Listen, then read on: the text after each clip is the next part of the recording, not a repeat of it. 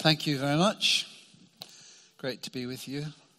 I'll tell you what, on the way back from Hazelnut, it was lashing down with rain. But actually, once we got down the bottom of Hamilton Road, it eased a bit. So, yeah, interesting, isn't it? So, as Andy said, I'm going to be continuing our series, Breathe In, Breathe Out, and the rhythm of prayer is going to be my subject. And I'm going to base it around one verse from 2 Corinthians chapter 3. And in 2 Corinthians chapter 3, the Apostle Paul is comparing the Old Testament, the Old Covenant under Moses, with the New Covenant under Christ. And as he does that, in verse 18, which is the verse I want to focus on, he's kind of summing it up a bit. So in 2 Corinthians chapter 3, verse 18, the Apostle Paul says this, "And we all, who with unveiled faces contemplate the Lord's glory, are being transformed into his image with ever-increasing glory, which comes from the Lord, who is the Spirit." Now, as Andy said, there's lots of ways that you can get connected here at King's. And one of the things that we run is a course called Chapter 1.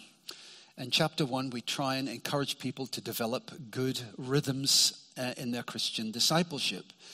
And I've been doing it this term, and last week we were talking about, last Thursday we were talking about Scripture, the rhythm of Scripture. And so we're looking at the Bible, and you get a booklet that goes with it, and there are readings that you can do every day, very helpful. And so this coming week we're going to be looking at the rhythm of prayer. So I was looking through the booklet and listening to some of the audios that there are there, and one of the things I read was right at the introduction of this section on prayer. It says this: let's be honest, prayer can be a struggle. We sit down to pray with all good intentions, but our minds wander to the to-do list. We get the words out, but they just sound wooden or mechanical, or it just feels like we're talking to thin air. Far from being devoted to prayer, many people go through life with a low-level guilt that they don't pray often enough and don't pray well enough. I wonder if some of that echoes with you. It certainly did with me when I read it, but I don't want to look at this area, the rhythm of prayer, as something that we're failing at, as I don't think that's very helpful. I don't want, when I finish, for you to think, oh dear, I'm failing. No. What I want to do is I want to try and build on some of the things you may already be doing and perhaps not even realizing that you are. Now, I thought about this because John asked me to focus on contemplative prayer, stillness, silence. Well, I have to say my immediate reaction was I'm not very good at that. I'm pretty good at asking. In fact, asking I find quite easy. And indeed, we are encouraged to do that. Jesus says, ask and you shall receive. And maybe you hear the words, a bit like me, contemplative prayer, and you think of a monastery or Christian retreat. Maybe like me, you're the kind of person who's energized more by others than by being silent and reflective. But I guess, having said all that, it's like many things in life, isn't it? The more you practice, the easier it gets. And we've been hearing recently, last few weeks, about stopping. Now, I'm pretty sure that 2 weeks ago at Hazelmere, John actually said, just stop at one point. And when he was speaking, just stop. And I heard that. I think, And then in her TED talk, Nicola Wade, a couple of weeks ago again, when Nicola was speaking, she was talking from Psalm 46. Be still and know that I am God. You might say, I find that really hard. You don't know the pressures I'm under. I'm under so much pressure. I'm so busy. Well, I was thinking about this and I was reminded of the story of Elijah in the Old Testament. And now Elijah was a great prophet, but when he was living in Israel at the time, there was a wicked king and queen, and they had their own prophets of this pagan god called Baal. And Elijah confronted them one day, and he took them to a mountaintop, and he said, okay, we'll have a sacrifice. You prophets of Baal, call on your God, and ask him to bring fire down on the sacrifice. And then I'll call on the Lord God, and whoever brings the fire down, he is God. Do you agree? They said, yeah, we agree. So the prophets of Baal danced around the sacrifice. They cut themselves and they shout, and Elijah mocks them while they're doing that. And they call on their god Baal to bring fire down, and nothing happens. And then Elijah pours water on the sacrifice, and he calls on the Lord God, and fire comes down. Wow. And then he gets all the prophets of Baal who are wicked and lead the people astray annihilated. And then, because there's been a drought for 3 years, a bit like in Australia recently, although they have had some rain, Elijah gets down on his knees and prays for the drought to end after 3 years. And lo and behold, he prays 7 times and looks, and the rain comes down. And it comes down so much, a bit like I saw when I came down Hamilton Road, that he says to King Ahab, get in your chariot and off you go to Jezreel because the storm is coming. And then what happens is this, that Elijah himself runs faster than the chariot, not because he's wearing Nike's bespoke Alpha Fly trainers, but because he's empowered by the Spirit. And he gets back to the city. And can you imagine the high he must have been on? He's seen the prophets of Baal defeated. He's seen the drought broken. He's run, empowered by the Spirit, outran the chariot, pulled by horses. Amazing. He gets to the city, and then the wicked Queen Jezebel, when she hears all about it, she says, well, death to you, Elijah. I'm out to get you. And that was no empty threat that she made. And this was Elijah's reaction. In 1 Kings 19, verse 3, Elijah was afraid and ran for his life. Talk about pressure. He ends up in a cave on his own. And it's there that the Lord speaks to him. Not in a great and powerful wind that we've been hearing swirling around us today. Not in an earthquake. Not in a fire. But in a gentle whisper. In this place of solitude, on his own, when he's under immense pressure, when he feels that he alone is following the Lord speaks to him. I wonder if you sometimes feel under enormous pressure. I wonder if you sometimes feel you're facing things on your own. There was a friend of mine who also was under enormous pressure. Not in this country. It was another country that I have been to. And he was facing also some real death threats. Serious death threats. And sadly, those people who should have stood by him at that time, they didn't. And, it made him possibly feel even more alone. So what did he do? Well, this is what he did. He went off by himself into a garden and he prayed. And from that, he gained strength for what he was about to go through. Of course, I'm talking about Jesus. Prayer is essential in life as it connects us to our Heavenly Father. And I just don't want to read about him, although I do. I don't just want to hear about him, although I do. I want to experience him. I want to experience the Lord. How about you? I guess you're here today because in the end, you want to experience the Lord. You want to experience the reality of God. You want, if possible, to meet with him. Or maybe you're seeking and you're not sure. You'd like to understand what we can get so excited about. Whatever stage you're at, whether you have had experiences of God or not, I believe you're not here by chance. But you're here by divine appointment. And it may be that even before the foundation of the world, God determined that you would be here at this particular Sunday morning on the 9th of February to hear this message. You're not here by chance, but you're here by divine purpose. Now, I could tell you some of the things that I believe. For example, Jesus said, I am the way, the truth, and the life. No one comes to the Father except through me. You might ask me, do you believe that? I would unhesitatingly answer, yes. Of course I believe that. To use the technical term, it's my doctrinal conviction.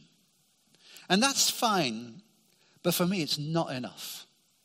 I also want to experience God for myself. So if, as the Bible says, God is love, I don't just want to read it, although that's helpful. I don't just want to hear it, although that's helpful. I want to experience the reality that God is love. I want to know it for myself. I want to know it up close and personal, that I am loved by God. I want to experience his love. How about you? If the Bible says that we can approach God's throne with confidence because of what Jesus has done. I want to not just read it, although that's helpful, not just hear it, although that's helpful. I want to experience it. I want to be able to do it. I want to be able to approach God's throne with confidence and assurance, knowing that I'm loved by him. Tim Keller, the Christian writer and pastor, puts it like this: we must be able to existentially access our doctrinal convictions. In other words, what we believe, we must experience it too. Let me give you an example. I could say to you, and you'd probably agree with me, the Taj Mahal is a beautiful building. I could tell you some truths about it. Some you might know, some you might not. I could tell you it's in India. You probably knew that. I could tell you it's in the city of Agra. I could tell you it was built in the 17th century. I could tell you it took about 30 years to build. I could tell you it was built by Shah Jahan in memorial to his wife, Mumtaz Mahal. I could tell you that in 1983, UNESCO designated it a World Heritage Site. Why? Because they said it was the jewel of Muslim art in India and one of the universally admired masterpieces of the world's heritage.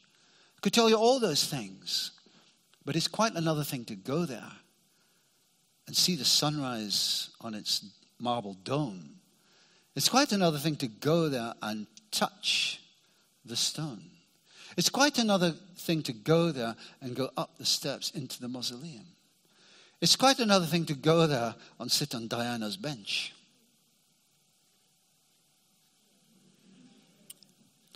The Apostle Paul writes in 2 Corinthians 3:18, and we all who with unveiled faces contemplate the Lord's glory are being transformed into his image with ever-increasing glory, which comes from the Lord, who is the Spirit. Now, I've always loved this verse. I've always liked that notion of contemplating the Lord's glory and so being transformed into his image. You know I need to change. I want to change. I know I have got character defects. I know I can be impatient. I know I can say the wrong thing at the wrong time. I know that I can fail to do some of the good things that maybe the Spirit's nudging me to do, and I don't do them. So I know that I need to be transformed. Now, I love the way that we can be transformed that the Apostle Paul is describing here. What he's not saying is this. He's not saying, okay, focus on that which is wrong in your life, and then make yourself a spiritual New Year resolution to determine to be better than you were yesterday. He's not saying that. He's saying, no, we all with unveiled face, contemplating the Lord's glory, are being transformed into his likeness. Well, do you want to be transformed into his likeness? You're not sure. Hello. Of course you do. I want to be transformed into his likeness. I want to be more compassionate than I am now. I want to be more kinder than I am now, more loving than I am now. I want to speak words that build people up more than I do now, as Jesus did. I want to be transformed to become like him. And the Apostle Paul is giving us a different approach. So he says, with unveiled faces. Well, what's that about? In Exodus chapter 34, when Moses met with God, his face became radiant. But the people couldn't cope with it. I think they were afraid. Moses goes up the mountain. He disappears for a little while. He comes back down the mountain, and his face is glowing. It's radiant. Wow, they're scared by this. No, they can't cope with it for some reason. And so he covers his face with a veil. And then when he goes in to meet with the Lord, he removes the veil again. But the Apostle Paul is saying, no, we don't have to live like that. We all, by the way, did you notice? We all, with unveiled faces, all includes everybody here right now. God has no favorites. We're all on an equal footing. We're all sinners saved by the grace of God. We're all those who our sins are forgiven through Jesus' sacrifice. We've all started on a level playing field. We're all equal in that sense. So no favorites. So we all, so don't exclude yourself. Don't say, yeah, well, it's okay for you, Ron. You're up on the stage. You're an elder, da. No. We all, with unveiled face. contemplate the Lord's glory. So Moses, he's saying we don't have to have a veiled face. And we read as well, when Jesus died, that the curtain in the temple that separated the holy place from the rest of it was torn from top to bottom, because it signified that the way into God's very holy presence was made possible by what Jesus had done. So we all, please don't exclude yourself. If you're excluding yourself, then you're believing a lie. We have access into God's presence anytime, any place, at work, on the train, in the classroom, driving the car, in bed, out for a walk, shopping, at church, bathing the children. Right here, right now, we have access fully because of what Jesus has done. So we have amazing opportunities to meet with the Lord, to experience him because of what Jesus has done through his death and resurrection. He's the living God. He's not dead. He acts. The Acts of the Apostles should really be called the Acts of the Lord through the apostles. He speaks, he listens, he sees. As reading through the Bible in 1 year that we're doing at the moment, some of us are doing, reading through Genesis recently, and there's that incident where Hagar gets cast out of Abraham and Sarah's house, and she's wandering around and she feels alone, but the Lord, and she's very sad, understandably, and the Lord meets with her and speaks to her, and she says this, "You are the God who sees me." I love that. You're the God who sees me. God sees us. So I want us to think of prayer in terms of breathing in. It's about breathing in the presence of God, having communion with Christ, spending time with a friend, getting to know him better. Friendships take time. We find ourselves saying to friends, as I have done on many occasions, maybe you've got friends in the neighborhood where you live, or you see somebody in town and you're chatting with them and you say, "Oh, we must catch up. You must come round. It'd be lovely if you could come around or we could go out for a coffee." And then time goes by and nothing happens. And I felt strangely convicted about that recently when we went to some friend's house. We just popped round to see them very briefly. And I said, "We must catch up." And as I said it, I thought, I was saying this before Christmas. We must catch up. And so I said, okay, let's get our diaries out. Let's be intentional and make time for you to come round. And so we did. We organized a time for them to come round. 15th of April, 15th of February, as it happens. The point is this: we need to be intentional. If we're talking about rhythm of prayer, we need to be intentional. If I say to the Lord, "Oh, I must catch up," it won't happen. I must be intentional. And part of my rhythm of prayer is now on Thursday mornings. Come down to the meeting in the West End Hall, and I can give focused attention to the Lord. And the other Thursday, I came down to the meeting, and there was prayer going on, and I was just sort of quietly minding my own business in the corner somewhere, and I felt the Lord spoke to me. And I felt the Lord said one word, which I'll tell you in a minute. It made me think of the power of words as well, and how, during the American Civil War, there was a terrible battle at Gettysburg. And after the war, they decided they would dedicate part of the land to those who had lost their lives at that battle. And so what they decided to do was they decided to invite the greatest American orator of the time, the greatest American speaker, to come and speak at the dedication of this plot of ground. So the man's name was Edward Everett. So he came, and he spoke extremely eloquently for 2 hours. Very impressed. Then after him, President Abraham Lincoln came, and he spoke for about 2 minutes. Nobody, I think, remembers what Edward Everett said. But they do remember, especially in the States, what Abraham Lincoln said. Let me quote you some. It might be familiar to you. "Government of the people, by the people, for the people, shall not perish from the earth." That was his concluding words. Well, what's that got to do with me, and what's that got to do with prayer? Well, the Lord spoke one word to me at that prayer meeting a couple of Thursdays ago. And one word from the Lord can speak volumes. And this was the word that the Lord spoke. Can you read it? Yeah, good. I'm glad that a lot of you have been to Specsavers, because in the first meeting somebody said Jerusalem.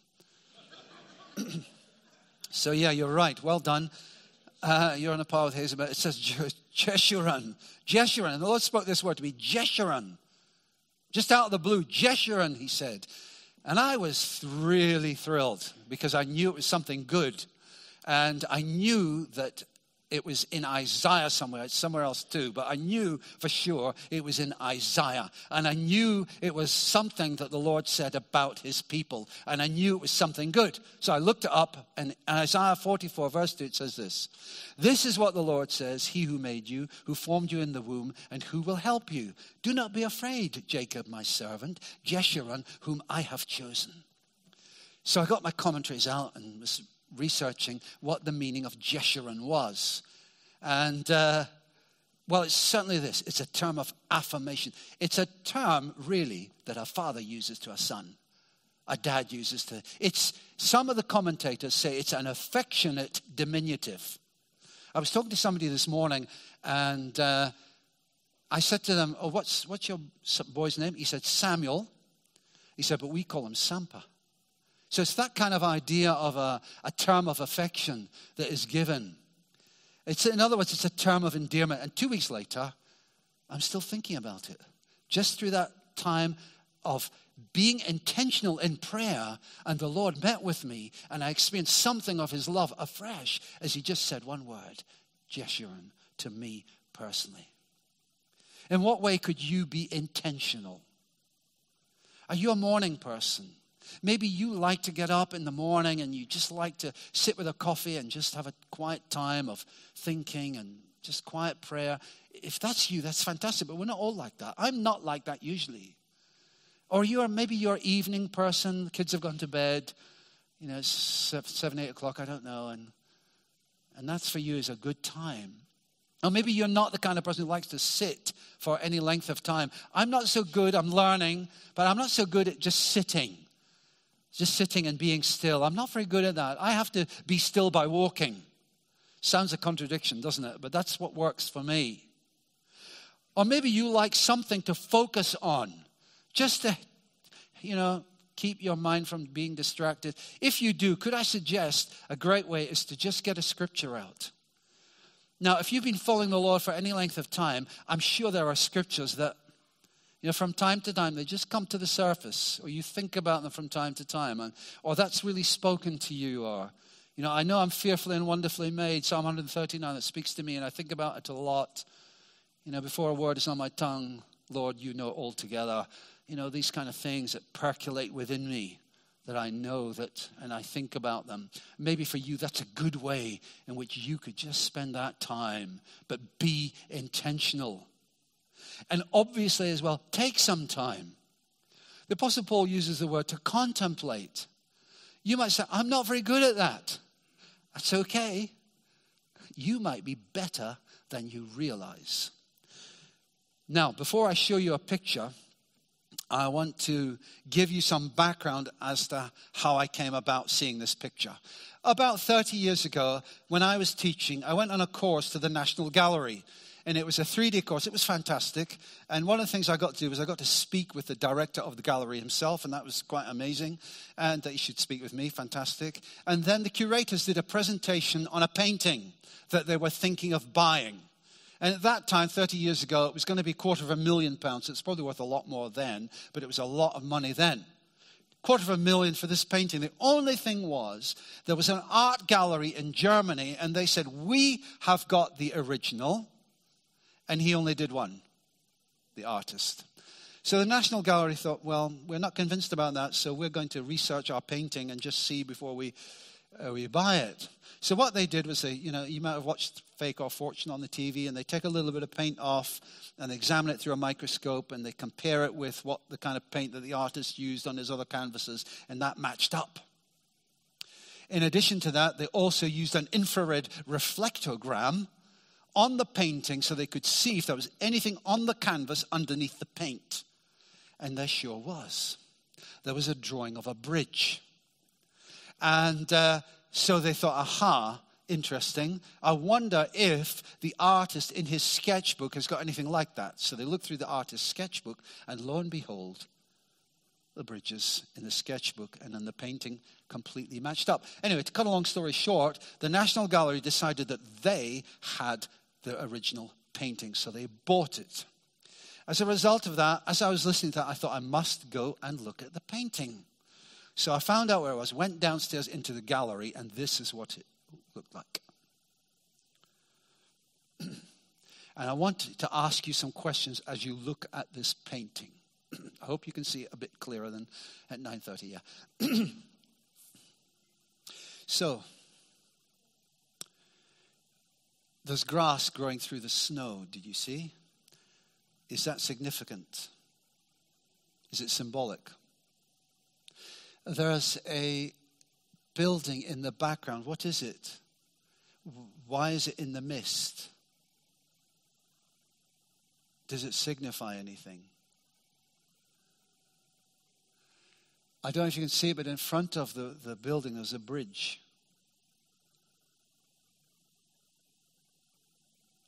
If I had a pointer, I could, but I haven't. So, when they take my word, there's a bridge. Does that have any significance? The man, if you notice, has thrown away his crutches. Why? Wonder why? Why? What's the point of that? The trees, in their shape, tend to mimic the building. These evergreen trees, is that significant, I wonder?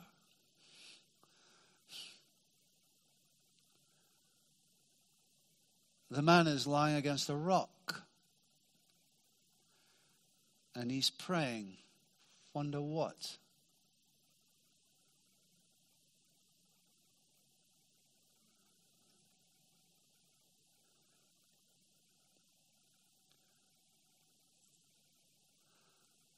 So what I've just got you to do, hopefully, is I've got you to contemplate, to think about, to give focused attention to. Well, we know a far greater story that we can focus on. We have a far greater story that we can contemplate. Thank you, Des, by the way. It's the story of the eternal God, who is the maker of heaven and earth. It's the story of the one who was there in the beginning. It's the story of the one who sits enthroned above the circle of the earth. It's the story of the one who becomes a baby, wrapped in swaddling cloths and laid in a manger. It's a story of the one who grows in favor with both God and man. It's a story of the one who miraculously turns water into wine and feeds multitudes with a few loaves and fishes. It's the story of the one who wraps his arms around children and rebukes the religious elite. It's the story of the one who walks on water and washes feet. It's the story of the one who forgives the sinners and frees the demon-possessed. It's the story of the one who restores health to the sick and raises the dead. It's the story of the one who teaches the truth and tames the raging sea.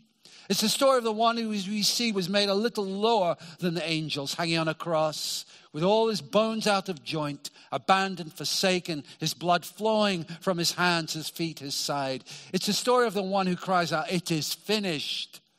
It's a story of mercy and forgiveness to a rebellious people. It's a story of his triumph over death as he is raised to life and ascends to heaven. It's a story of him sending the promised Holy Spirit to be with us, to be in you and me, so that we can, with unveiled faces, contemplate the Lord's glory. How good is that? How amazing is our God, who has gone through all that trouble from the heights of heaven itself to come to planet Earth, to be raised to life, to be seated on high, to send the Holy Spirit, the third person of the Trinity, to be you and me, to be inside you and me, so that we might be able to contemplate with an unveiled face the glory of the Lord and be transformed from one degree of glory to another by the Spirit who's at work within us. How amazing is that? I don't just want to read. I don't just want to hear. I want to experience the might of the living God. I want to experience something of his glory. How about you? You're going to have to take time to do it. You're going to have to be intentional to do it. Our Heavenly Father, our precious Heavenly Father, loves us with an undying love, and he longs to wrap his heavenly arms around you. He longs for you to hear the word Jeshurun for yourself. My sheep know my name, and they follow me. They hear my voice. Our God is great, and we can behold him with an unveiled face. We can be transformed into his image with ever-increasing glory.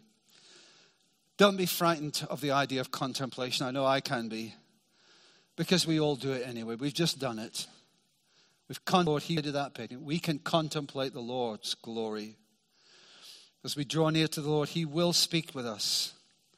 And we'll experience something of the reality of who he is. Be deliberate. Be intentional. Find out what works for you. Finally, I just want to ponder this scripture. Again, like I was saying, I'll just, get some scriptures, ponder them. It can be really helpful. This is one that I love and ponder a lot. Just want to ponder the scripture in the light of what Jesus has done for you and me. And here it is. When I consider your heavens, the work of your fingers, the moon and the stars, which you have set in place, what am I that you're mindful of me? Of me, a mere human, that you care for me. You can see I've changed the words there, personalized, that you can too.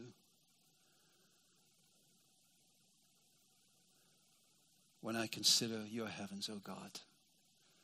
Wow. God is so great, he's so good, and yet he loves each and every one of us. I want to thank you, Lord, for your love. I want to thank you that you want to draw us to yourself. Help us to take that time, Lord, to meet with you. Help us to just contemplate, even for a few minutes, as we're doing right now, who you are and your glory. And thank you, Jesus, you long to meet with us. And thank you that you want to speak with us. You want to strengthen us and you want to encourage us. You're lovely, Lord. You're beautiful. Thank you that we are in this together as your people. Thank you that you've drawn us together and we can encourage one another in this. We praise you, Lord. We praise you for your amazing love. May we today, Lord, all be transformed with ever-increasing glory by the Spirit. We pray in Jesus' name. Amen.